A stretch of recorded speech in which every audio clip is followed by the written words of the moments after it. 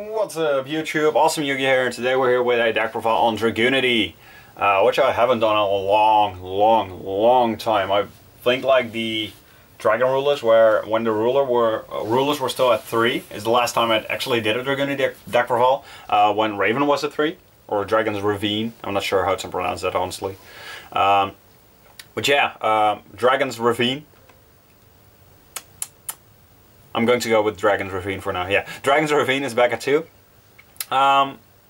which is, yeah, it's pretty good. Well, you can play Dragunities now, or you could play with one. But then when Dragon's Ravine would get MST, you'd be not so happy. And so this deck isn't great as of now, but you can do some really unfair plays. Definitely first turn if you're opening, or if you're having the right combo pieces. So I'll show you the list I've been running. In my opinion, this is the best way to go as for now. This is the Valgrant version, which you can, which you pretty much want to go for the first turn Valgrant. So with Arma, how's that pronounced?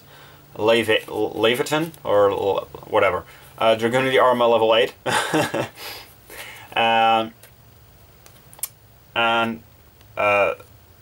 Yeah, that means you can also break a bit more than when you're going with another version of this deck, a bit more like a rank 4 version of this deck, which I've tried as well, but your power plays just aren't as good.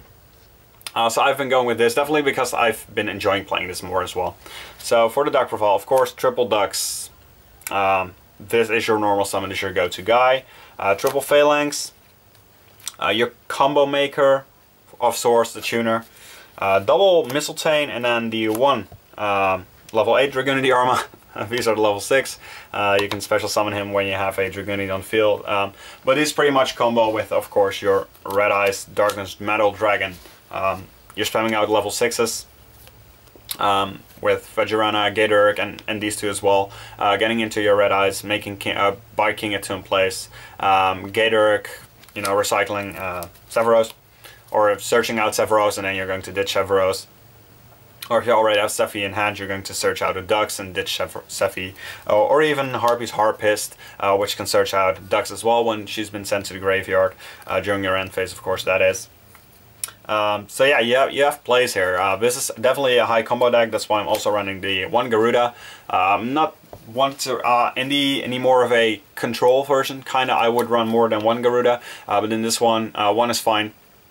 Helps you go off another card, and that's pretty much what I've built this deck towards. Is just trying to get off first turn as much as possible, if not just as soon as possible in every single duel.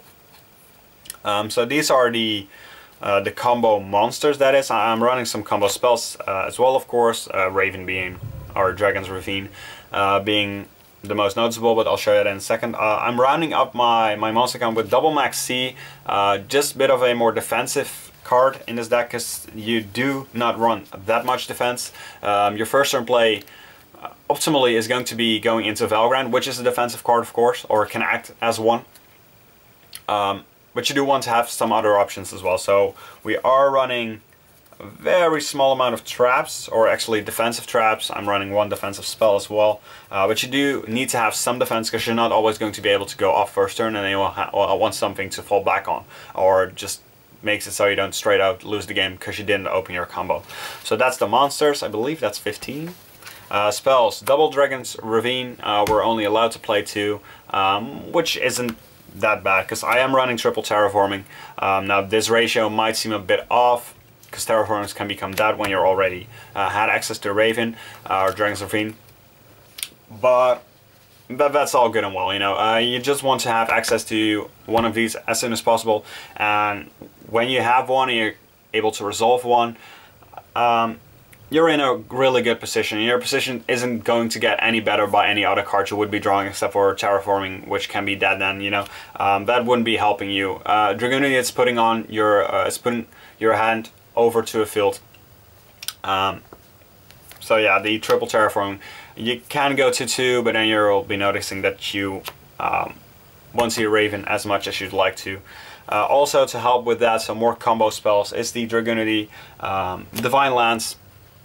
Only 2, because this can become a bit redundant while you're already having Raven on the field, but this can be a substitute for Dragon's Ravine, as well as Foolish Burial, which I'll show in a second. This actually being better, I mean, it kind of does the same thing, but this gets rid of Phalanxes from the deck, which can be in more dead draws. More combo-oriented spells, double instant fusion. This, of course, I'm only actually running one target, which is the, how you call it, Mavelus. But this is a level 4 Wind Winged Beast, which makes it so you can make Vajrayana and Gidurk with him. When Odin comes out, might splash in a Odin as well. Just, yeah, why not? But for now, once again, if you're opening 2, then 1 is dead at all times, since I really only am running one target. But then you're already making your combo play pretty much. And same with Terraforming. It doesn't mean if this is dead in your hand. You can easily have like 4 dead cards in your hand when you have a Felgrin, an Adam, and a Red Eyes Darkness Metal Dragon on the field. You know what I'm saying? You feel it? You feel it? So yeah, that's fine. Then for some consistency, draw power, triple upstart and double card of consonants, only with the Phalanx, but you can actually search out Phalanx with Raven as well, or Dragon Ravine. I keep calling it both. Definitely if you already have a Dux in field, or just dig further in your deck. So I definitely like Card of Consonants. Once again, can be dead, but that's not that relevant. Foolish Burial, Soul Charge, nutty still in this deck. Raigeki, and then the defensive spell I was talking about, 1 Book of Moon, which I've definitely been liking in this deck. Traps, double Call of the Haunted, more nutty stuff, recyclable even with Sephiroth, just as Phoenix Chain. So this is the only, no, this is a defensive traps as well. These 2 are defensive traps as well, Warning and Emptiness. These are the only 4 defensive traps. This is more of a combo card as well. And then I'm actually attacking 1 Jar of Avarice, because I've noticed that I'm running out of Vajrayana more than I'd like to. And this really helps with recycling them Duxes and Vajrayanas. I really like Jar of Avarice in Dragunity. I don't know why people aren't running this. At least in this deck, I don't like it and everything. But Dragunity, I've definitely been liking the 1 jar.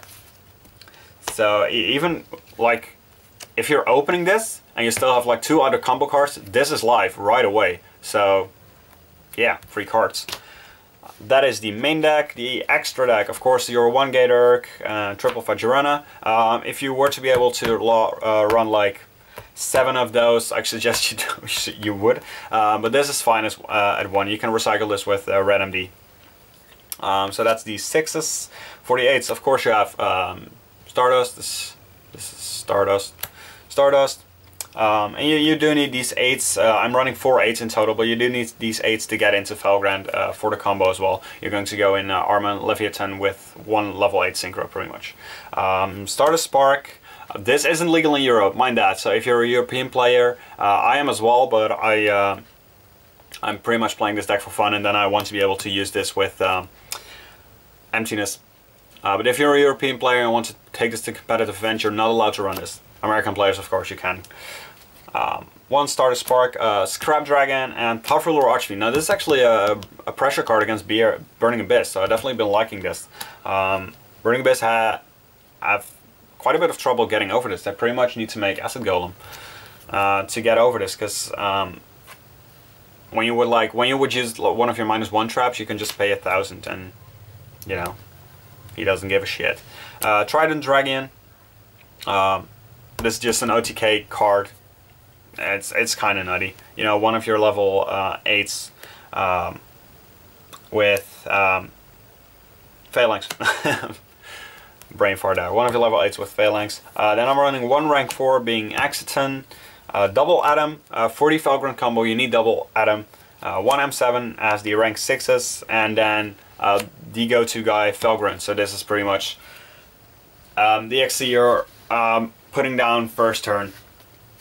And then you have your Mavelus as the 1 instant fusion target. So yeah, that is it. I'm thinking if I want to do the combo real quick. I might edit the combo in after this, I might not. So I'm just going to say thank you guys for watching and stuff.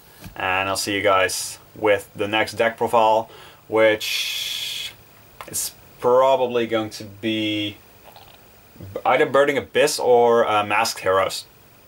And then I'll try to get stuff for some of the newer arts type that came out.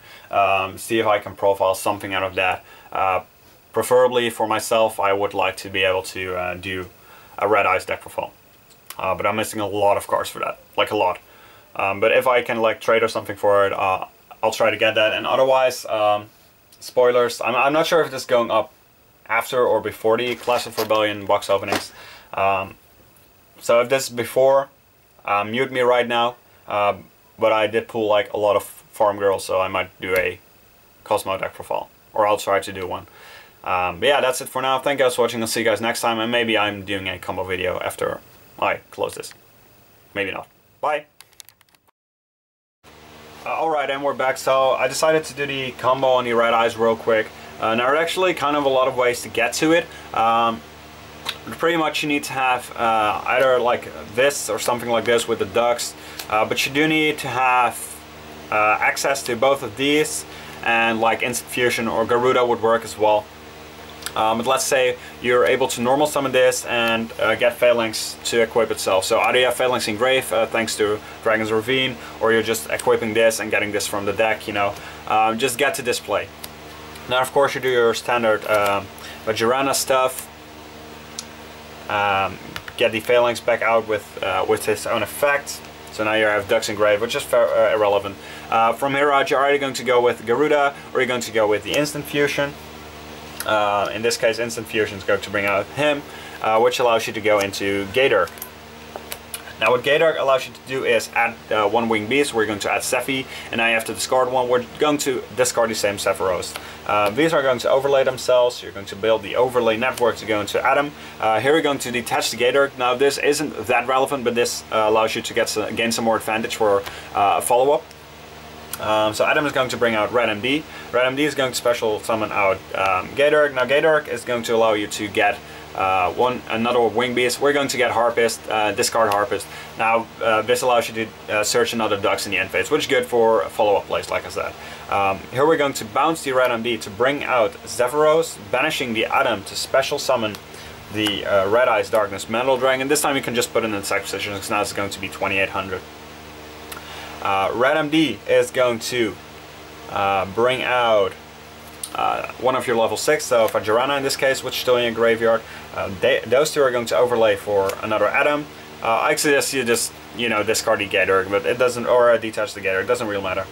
For Arma, Arma's effect is going to kick in because it's special summoned, so let me see if I can, yeah, right. Equipping Phalanx, Phalanx of course can special summon himself, and now you can, with Phalanx and Zephy, go into another Vajrayana, and Vajrayana of course is going to equip Phalanx. Phalanx special summons itself, and then you can go into a level 8 being Scrap or Stardust or Thought Rule or whatever is relevant at that point. And you can overlay these two level 8s for Valgrants. So now you have your field of Valgrant, Red MD and Autumn, and pretty much the Valgrant is going to guarantee that either one of these survives, or he survives himself, or he is just going to stop your opponent in his turn, and then in your turn you can protect something of this, which is going to set up for an OTK. And this is like a 3 card combo in general, really easy to pull off, honestly. So yeah, I just want to show that this little combo for those of you who didn't know how this worked. I didn't know if I had to do this, but just in case. So yeah, that's the combo. Thank you guys for watching. I'll see you guys next time.